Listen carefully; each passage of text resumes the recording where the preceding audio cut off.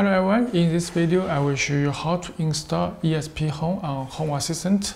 Last video I have told you how to install Home Assistant on a Raspberry Pi. So this video, after you install the ESPHome, so you can have many powerful functions and you can manage your ESP32 board. So you can see this board is made by the ESP32 module. It's 128 channel version. And you can also manage this board, that is 8 channel. So you can manage many different ESP32 board by this ESPHome in Home Assistant. Okay, now I will show you how to step by step install the ESPHome. It's very easy. And you can see here, that is our Home Assistant dashboard. You just click setting and choose this add-on.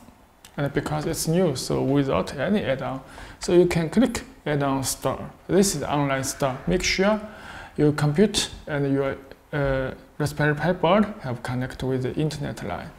So you can see here that have the ESPHome option. And also you can import ESPHome, so that will list ESPHome add-on. Click ESPHome, and you just need to click this install.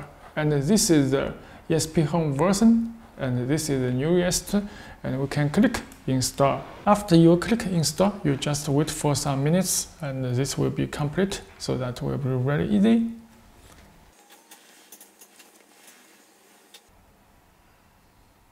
Okay, you can see that have a start menu.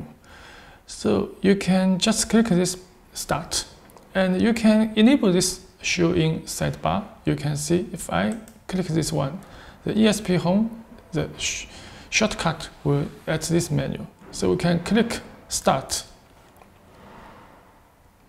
And also you can check this logo file. And this ESPHome have started, and this you can see it's the state and the logo. You can see that have successfully. Okay, now you can see here is ESPHome. Just click.